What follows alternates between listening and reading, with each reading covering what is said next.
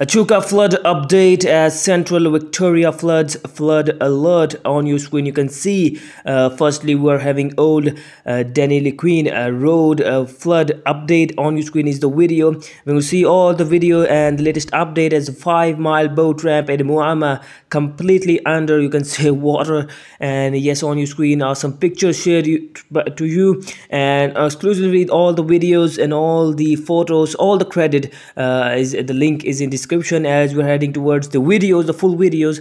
More of the works being done on the 2 km plus of leaves being built around Echuca. The scale of the operation and the wall are massive. The leaf is above head height in some area. So yes, now is the time for the videos, but first share this video with all your friends.